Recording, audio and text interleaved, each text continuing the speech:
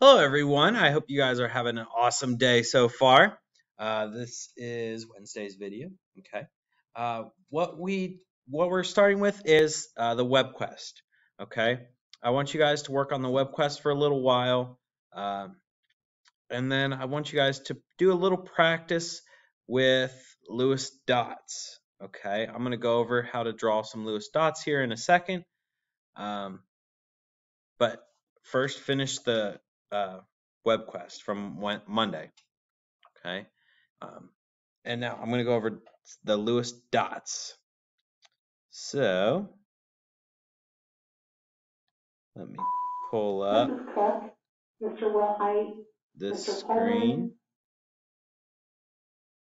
Pullman, Mr. Johnson, Mr. Riley, Mr. Steinbach. Wow, long announcement. Okay, so what Lewis dots look like are they're just not an elemental symbol. All right. So let's say here's my paper. Now the Lewis dots are equal to the number of valence electrons.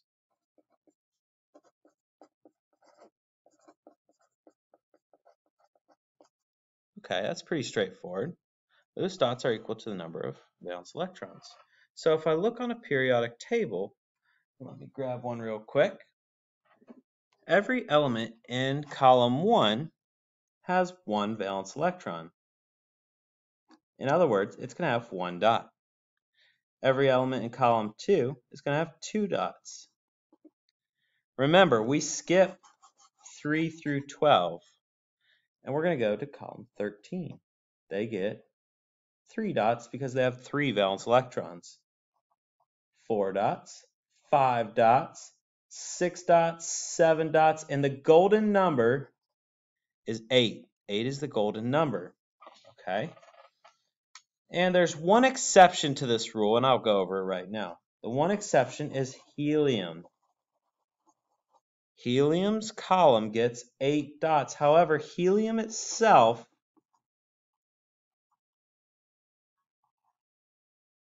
gets 2 dots. Helium itself gets 2 dots. That's the exception. Now, when drawing the dots, there is a certain order you should draw the dots. Okay, so you're going to have a symbol,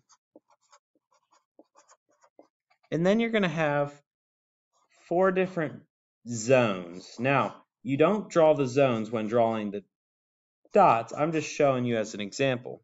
These are my bus seats. So when you have your symbol, let's say you're in column 1, you're going to sit on one of the seats. If you're in column 2, you're going to sit in another seat. Column 13, you're going to sit in another seat because you don't want to double up, right? Column 14, you still don't want to double up. You're going to sit here. However, when you get to column 15, you're going to have to double up somewhere. 16, 17, and 18.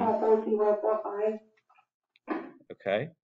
So that's how the dots are going to be drawn. You fill in the seats. Now, does it matter? Okay, so hydrogen.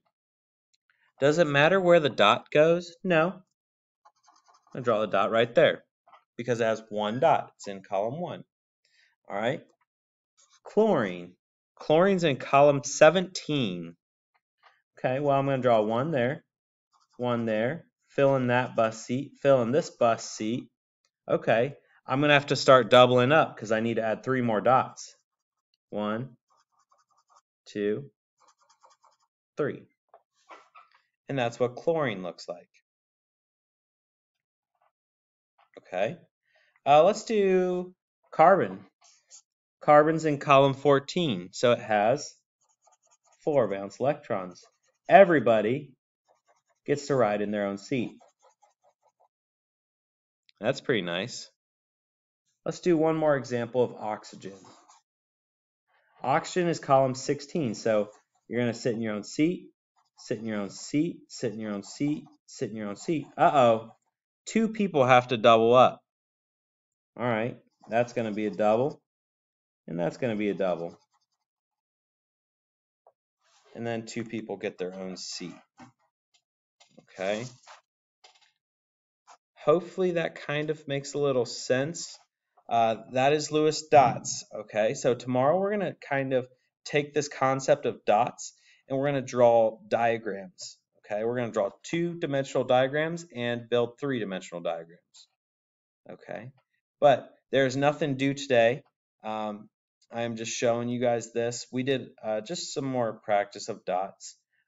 If you want to practice drawing some of the dots, go practice 1 through 20 or 1 through 30. Or, well, remember, skip the transition metals. But, and that's all for today. All right, not too bad.